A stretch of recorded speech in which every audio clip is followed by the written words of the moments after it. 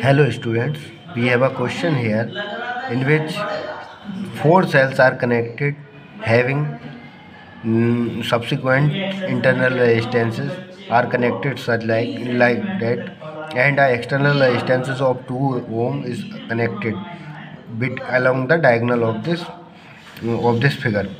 So we have to find in this question that the potential difference between B and D, between terminals B and D, we have to find the potential difference, and we have to solve this question with the help of Kirchhoff law. So before solving this question, we must understand that how to distribute the current, and second thing, how to apply the Kirchhoff second law. So to understand how to distribute the current, let us suppose we are starting with the current, that how much current we are giving. Let us suppose from this cell we are taking I1 current, and if we are taking I1 current from this cell, then we have to give I1 also. That's why I1, we are giving these cells I1, and if we are taking I2 current from these cells, then that's why we are giving I2 current here.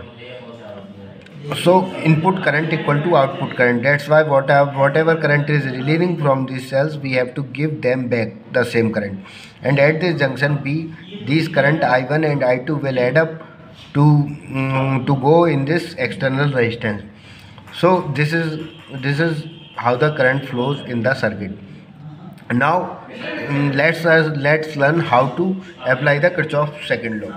So to apply Kirchhoff second law, we have two rules. So two rules regarding EMF and regarding potential difference.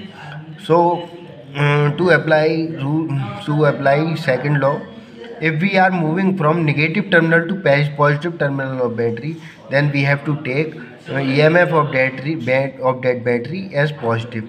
And if we are moving from positive terminal to negative terminal of battery, then we will take EMF of battery as negative.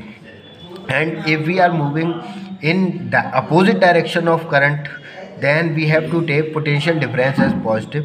And if we are moving in same direction of current, then we have to take potential difference as negative. So let us suppose we have a circuit here where a cell is connected having internal resistance, and an external resistance is called also connected like that, and we have to apply the Kirchhoff second law.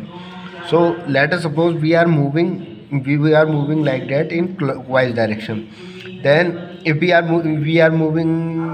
starting from here, then we are moving from negative terminal to positive terminal, because we are moving in clockwise direction. So from negative terminal to positive terminal, we will take EMF as positive. That's why we will take E as positive E. Then we will move on. Also, I forgot one thing, we have to flow the current. Let us suppose we are taking I current from this cell. Then if the current is flowing from this cell is I1, then we have to give the same current back to the cell. Give it back to the cell. That's why now we have taken EMF of battery, because we are moving from negative terminal to positive terminal. That's why it is taken as positive. Now in internal resistance, we can see here that we are moving in same direction of current is also moving like that, and we are also moving like that. That's why we have to take this product I and R as negative, because we are moving in same direction of current. That's why we will write it as minus IR. Now we will reach this resistance, and the same current is flowing in this direction. So at this point, we are moving in the same direction of current. That's why we will take it as minus sign, so minus IR.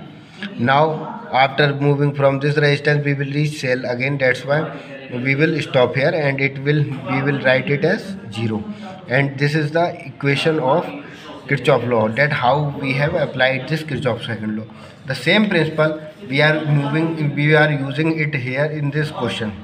So have a look at these rules of Kirchhoff law and try to apply in these questions. Now we are seeing that there are two types of current in our circuit, current I1 and I2. That's why we have to make two equations to get the value of two, both the currents, because if two are unknown, then it must we can solve this by only two equations. That's why we are taking two meshes. We are taking mesh means to loop. So we have to take loop. Let us suppose first loop is this and second loop is this. So applying, so we will write applying KVL. KVL means Kirchhoff voltage law, Kirchhoff second law. Apply KVL in mesh 1, first mesh. So to apply KVL, let us suppose we are moving in clockwise direction. If we move in clockwise direction, then we are starting from here, then we are moving from positive terminal to negative terminal, and from positive terminal to negative terminal we have to take minus E. So it we will make it minus 2, minus 2. Then after this we will reach this internal resistance. So we are moving in this direction and current also is in the direction, so we have to take IR as negative. So we will take minus 2I1. Then we will reach this. After moving through this mesh, we will reach this resistance. Then we are in this direction and current also is in the direction. That's why we will take it with minus sign. So minus 2 into I1 plus I2. And after reaching this, we will reach this resistance. And here also current is moving in this direction. We are also moving in this direction. That's why we will take 1 I1. And after this we will reach this cell, and in this cell we are moving from negative terminal to positive, and on moving from negative to positive we will take E as positive, so plus 1. And then same cell we reach. That's why we will write it as equal to 0. On solving this equation, we get this I1. So minus 2I1 minus 2I1 minus I1, it means minus 5I1, and I2 is minus 2I2, so minus 2I2. And if we see the constants, then minus 2 and 1, so it will become minus 1 equal to 0. So this is our first equation. So applying similarly applying KVL in mesh 2. So on applying KVL in mesh 2, we get, let us suppose we are starting from this resistance in clockwise direction. So in this case we are moving from in this direction and current is flowing in the opposite direction. That's why we will take it as positive sign. So it will become 2 into plus 2 into I1 plus I2. Now again then we will reach this cell, and in this cell we will reach from minus terminal to positive terminal. That's why we will take it as plus 1. And then internal resistance, now current is also in opposite direction. That's why plus 1 I2. And then at this resistance current is in opposite direction to our motion. That's why we will take it as positive sign, then with 3 plus 3 I2.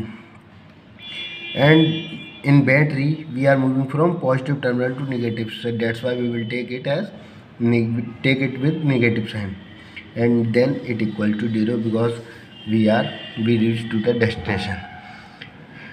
And that's why on solving this I1, we get 2I1 and 2I2 plus I2 plus I2. We will get 2, 1, 3 and 3, 6 I2. Mine 1 minus 3, it means minus 2 equal to 0. So we get both equations. In this for this we got two equations for these two loops. So on solving this equation, how to solve this equation? Let us suppose we are multiplying equation 1 by 3. So on multiplying equation 1 by 3, we get minus 15i.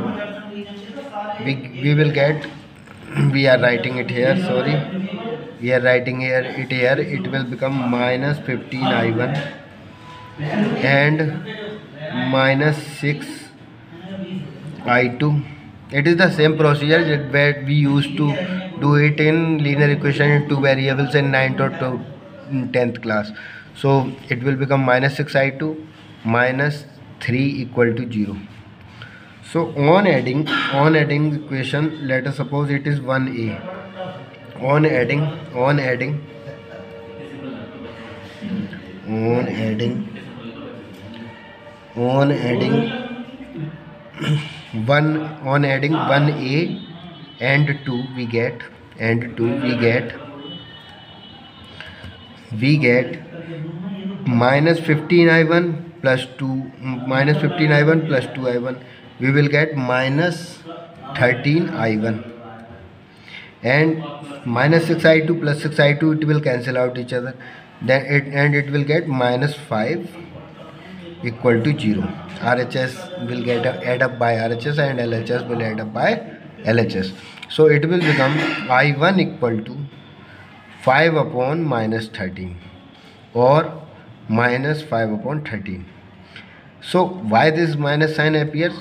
Because it is saying that the current which we got is in the opposite direction to that current which we have, to that direction which we have taken.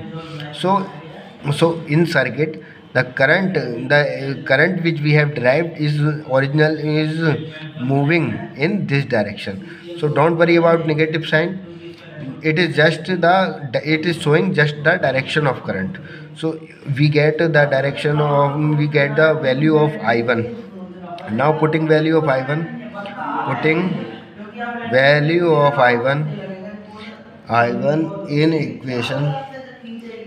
in equation, let us suppose in second, on putting it on second, then we will get 2 into minus 5 upon 13 plus 6i2 minus 2 equal to 0. So we will get minus 10 upon 13 plus 6i2 minus 2 equal to 0. Then we will get on taking 2 common, or if you don't want to take common, then you write it as 2 plus 10 upon 13. It will become 13 to the 26 plus 10, 36 upon 13, 10 13,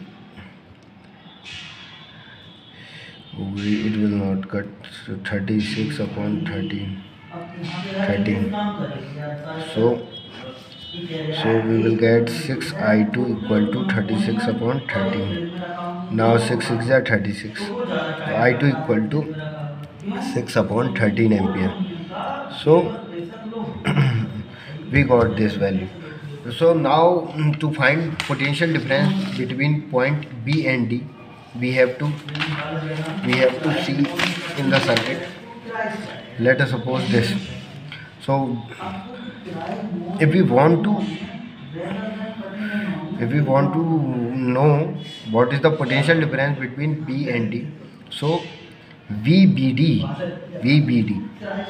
potential difference B and D, that potential difference will be because of this resistance. So I1 plus I2 into 2 IR, V equal to IR. So putting values of I1 and I2, we will get the value of I1 is minus 5 upon 13. So minus 5 upon 13 plus value of I2 is 6 upon 13 into 2. So we will got 6 minus 5, 1 upon 13 into 2. So VBD equal to 2 upon 13 volt. This is the required answer. Thank you very much.